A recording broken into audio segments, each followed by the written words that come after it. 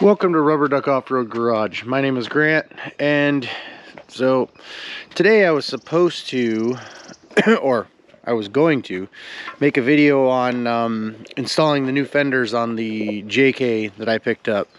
Well, once I got started on tearing the atrocious looking ones off, the aftermarket fenders that were on there that were absolutely awful, I realized that there was just so much done wrong on that install that by the time I got to the next step of putting on the new fenders, I was like, yeah, I'm just gonna do this and get it over with. So here is the JK with its new fenders from Rough Country on there. There's the front, there's the back. All in all, these fenders are pretty easy to put on. Basically, the front basically lines up with stock holes, so you just through bolt them. And then the back, the only difference really on the back is you have to use nutserts or riv nuts. So those are pretty simple too. The instructions were really good. But yeah, the old fenders were just awful.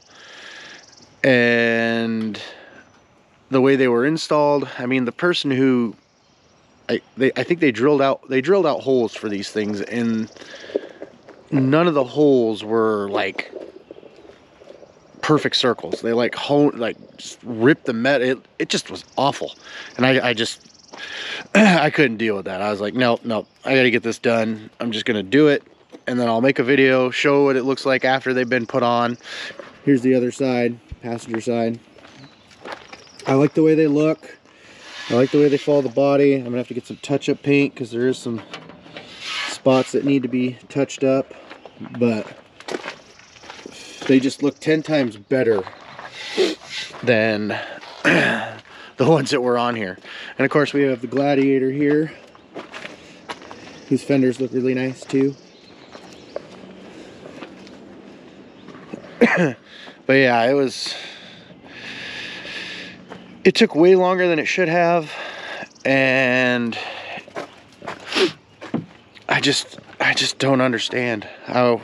I don't know. I mean, I've done my shady things in the day, but nothing like that. Like, yeah, maybe, you know, drilled a hole in the wrong spot, but not the way these holes were. They were just so tore up.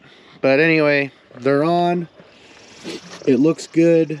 Next step will be, I really don't know what the next step's going to be. Maybe upgrade the lift kit, or at least new suspension, see where we're at.